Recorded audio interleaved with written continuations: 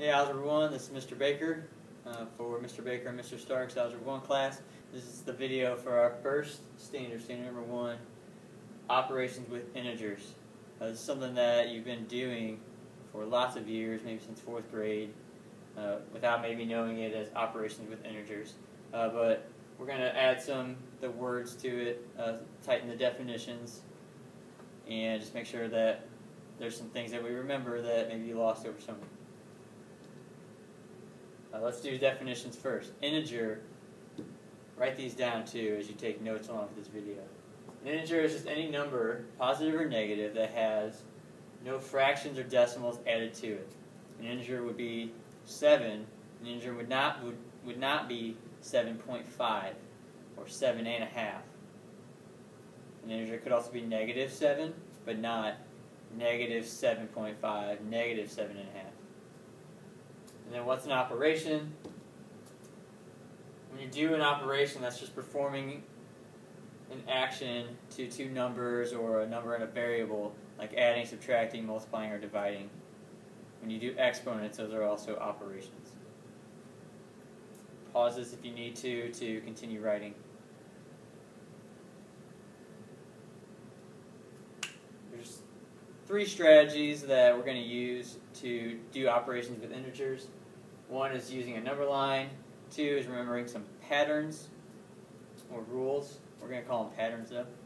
And then 3, just use a calculator. But the problem that you might get with a calculator is the calculator only does what you tell it to do. So if you press a button and are trusting that it's the right answer, if you don't have in mind some of the patterns or the way the number line would work, you're going to always assume that calculator was right, and you might get an answer that, because you accidentally mispress a button, is not the right answer. So even though the calculator is what we can use and that's what it's there for, we also have to think about number lines and patterns still. So I'm going to go through these 2, and then there's some practice to do. A number line, you've seen before, I'm sure. It's a line with some tick marks.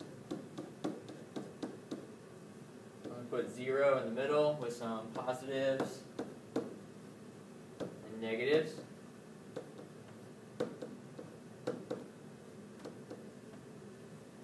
These are all integers, but you could put non-integers on a number line too.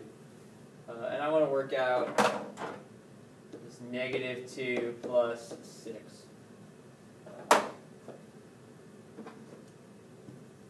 Think for a second if this was just 2, actually we'll do 2 plus, let's make this even simpler.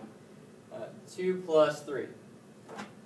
We're going to use simple so that we can use the number line and check our answer. 2 plus 3 I can do with my fingers. I've been doing that since 1st grade myself. 2 plus 3, and then count them. Okay, 1, 2, 3, 4, 5. You can do that with positive numbers as long as you got toes, feet, things to count. But it gets harder when we get negative numbers, which is why we can use the number line. To use the number line, first thing you want to do is locate where one of your numbers is on the number line.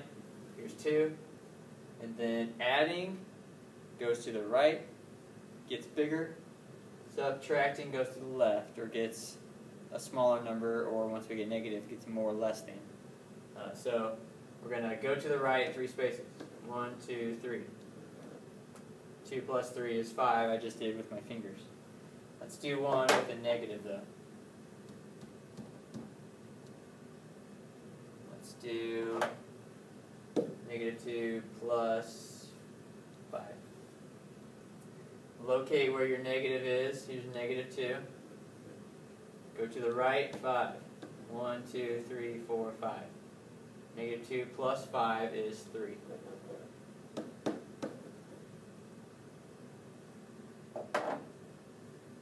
Let's do one real quick with subtraction. I'll do it in yellow. How about 3 minus 6? Find your first number. Minus or subtracting is to the left. 1, 2, 3, 4, 5, 6. What did you find? You got negative 3. 3 minus 6 is negative 3, using my number line. Alright, let's move on to some rules you can think through. They might be a little faster once you get comfortable with using them. Adding and subtracting, you essentially take the sign of the higher number. I'm going to show you that with a little Pokemon battle real quick. Let's do 3 plus negative 4. Negatives I'll do with white.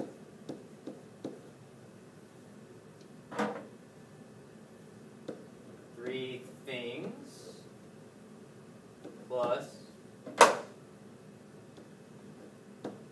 4 negative things, or subtracting 4 also.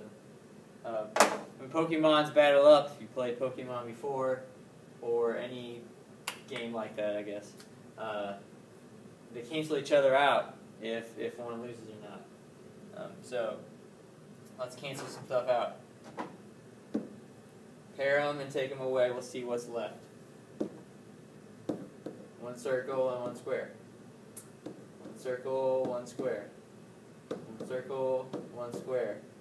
What's left? There's 1. And I had those white squares being negative. So 3 plus negative 4 was negative 1. You can do the shapes and canceling each other out and pairing up with any kinds of integers. Match them up, see if more negative or positive is left. I said a minute ago again, take the sign of the higher number. We also saw that the bigger number, 4, was negative, which made this the negative 1. How about multiplying or dividing? That's less simple to show with boxes and circles or different colors, so you pretty much just have to remember these patterns.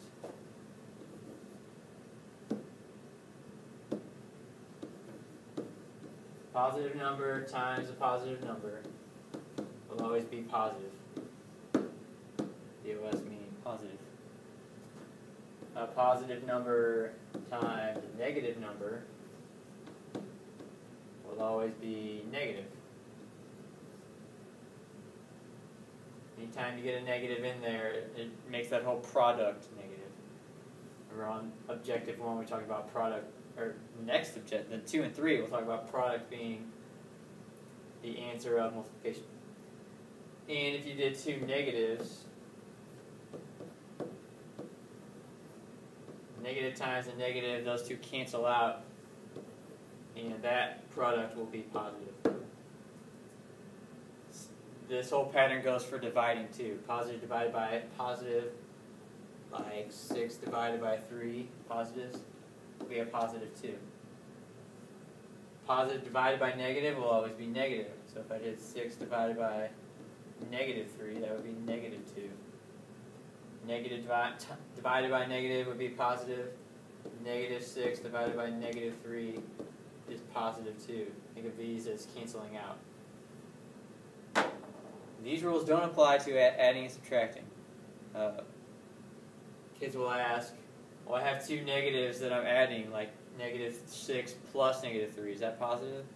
No, when you're adding and subtracting, that would just get more. Any questions about the rules or any examples that we went through, bring it in class. We'll talk.